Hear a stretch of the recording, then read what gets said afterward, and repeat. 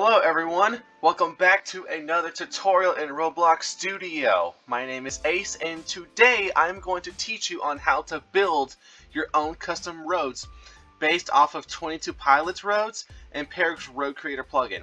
Now the reason why I am doing this is because both road plugins are old and they don't work anymore.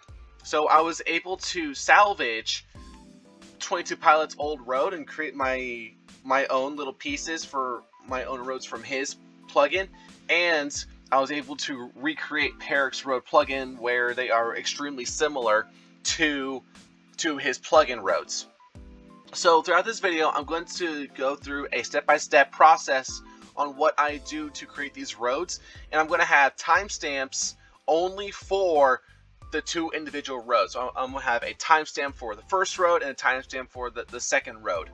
Those are the only timestamps I'm going to have. Y'all can use either one. Y'all can use both of them to practice on, but we are just going to go through a step-by-step process, and we're only going to do a one-lane road. If you need to do a two-lane, you can just duplicate it, rotate it 180 degrees, and scoot it over to the side, and then you got your two-lane road, and then you can just do with whatever you want. So we're going to start off with the smaller piece, and I apologize for the daylight cycle. Y'all are just gonna have to get used to it.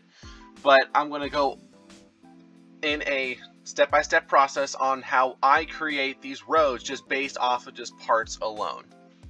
So for the first road, let's say that you have your Paric's road up.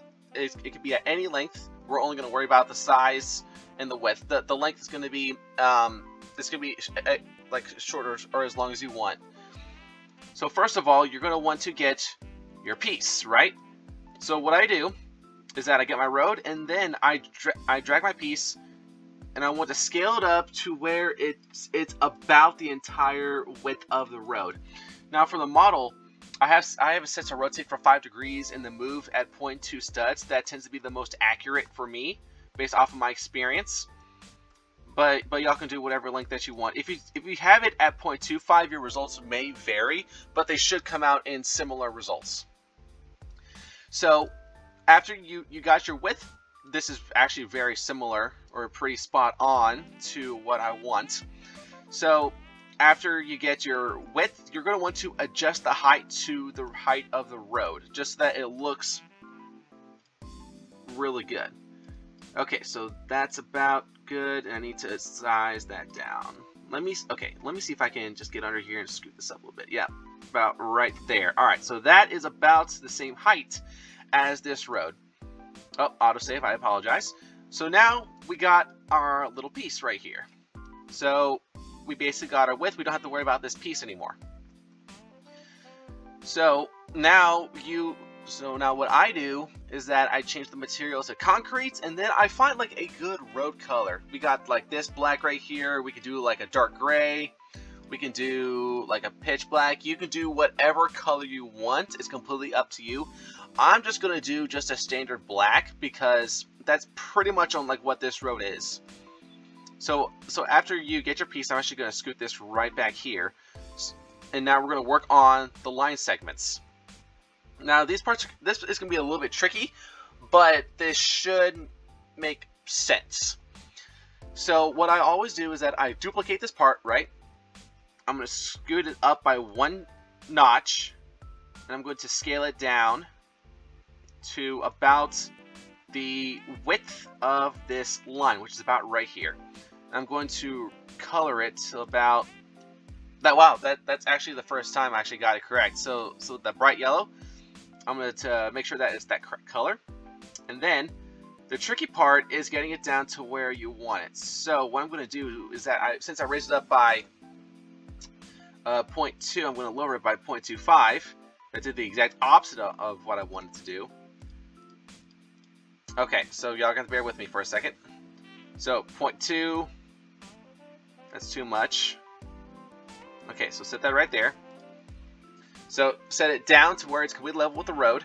It's 0.25, go up 1, and then you set it back to 0.2. There we go, to where it's just like this. So now the entire piece is just barely sticking up out of the road. It's still going to be there, but it was not going to be as noticeable as like what people will see it as. Now I understand that, like, as of this point, like, it's gonna be like a little glitchy and stuff, but that's gonna be acceptable, because whenever you put your roads together, no one is gonna be able to see that, like, to see the weird glitchiness.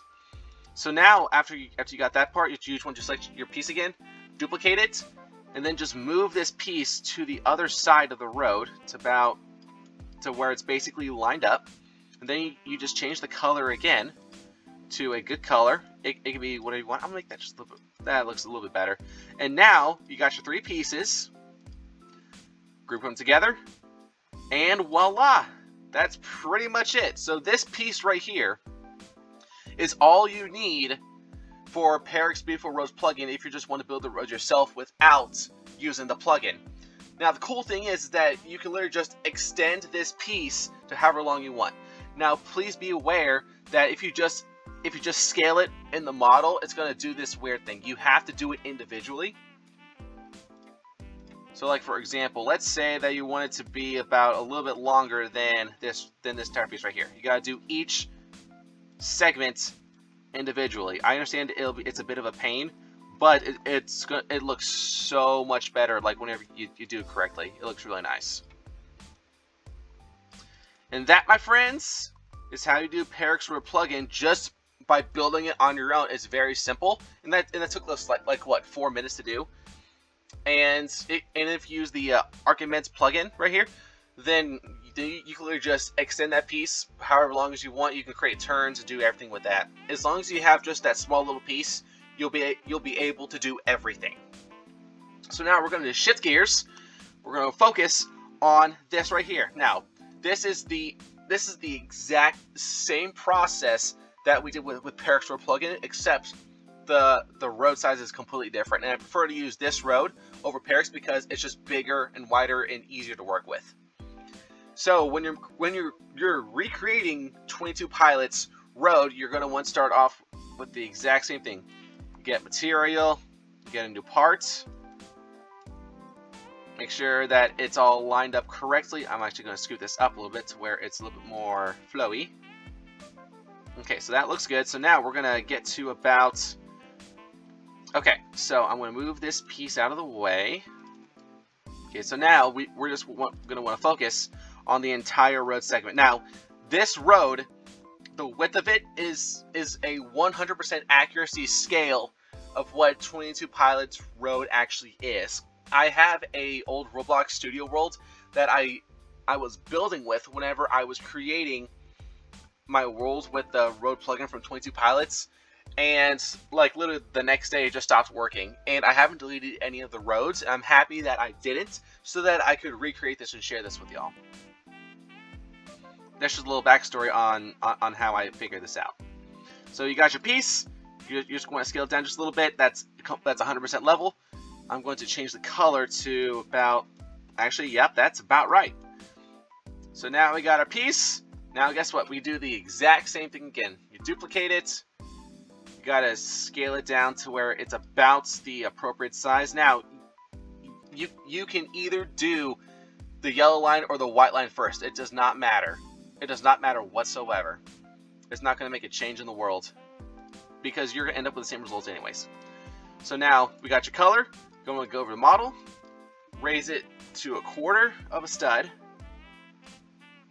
and then drop it by 2/10 of a stud. And now that's pretty much your line. Now I understand that's like different than what I've done. I've done a little different process, but this is the exact same results. I may actually do this now, since this is like a whole lot better. Actually, the material is supposed to be plastic, so that it can have... Oh, there it is. Plastic. Yep. Ta-da! Plastic. It needs to be that color. Nope, that's wrong color. I know what I'm doing. Alright. Is that it? I'm gonna say yes, that is exactly it. So remember, when it comes to doing the lines, you go up 1/4, down 2/10. That's it. Or up 1/4, down 1/5. because 2/10 is the same thing as 1/5.